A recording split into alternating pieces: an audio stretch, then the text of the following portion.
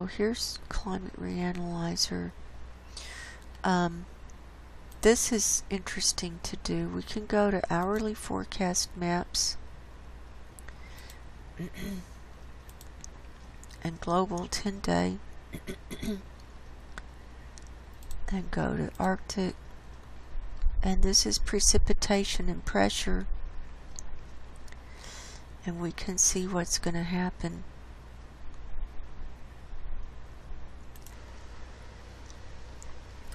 So right now we've got two low pressure systems just to the north of Greenland. This one is showing 998 millibars, and this one is showing 994 millibars. So the lower the number, the more destructive the storm can be. And so if we run the movie,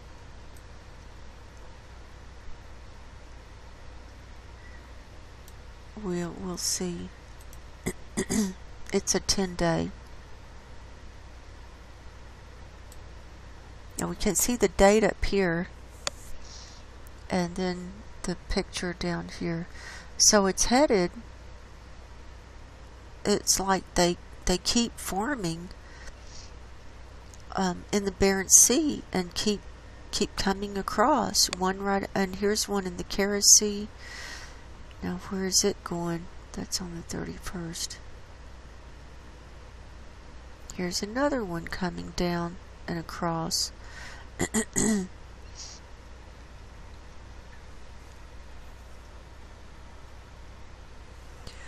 So it's one right after another, it looks like, that just keeps forming and coming through.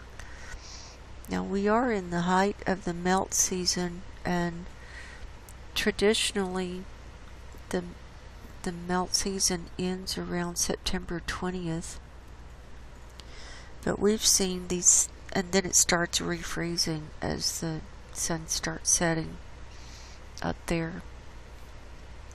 But we've seen for the last couple of years that it continues to melt into October because of the warm temperatures of the water, and it's melting from beneath too.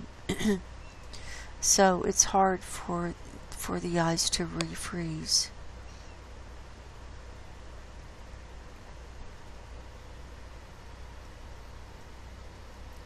So according to this model, we've just got storm after storm coming through.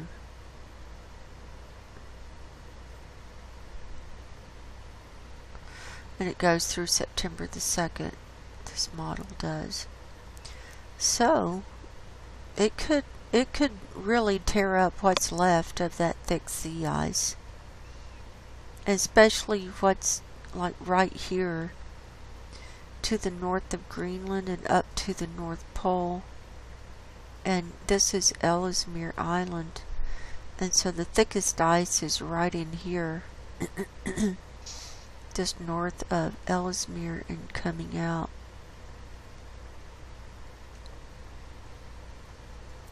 So we'll see what happens this week.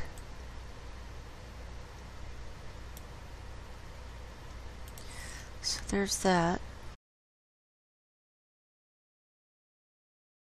So this is Earth Null School for today. So these winds are 35, 50 kilometers per hour. Let's just have a look.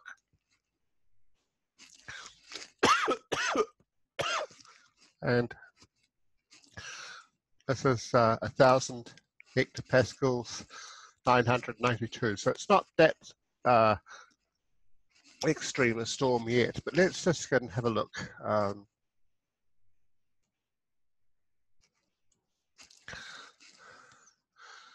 Okay, so that's going forward to the 26th.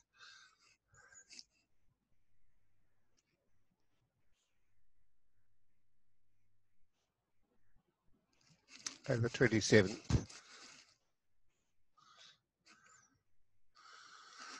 Okay, so it's lasting a few days. So together with rain and already thin ice, let's see what it's doing here. 1,000 hectopascals at the pole.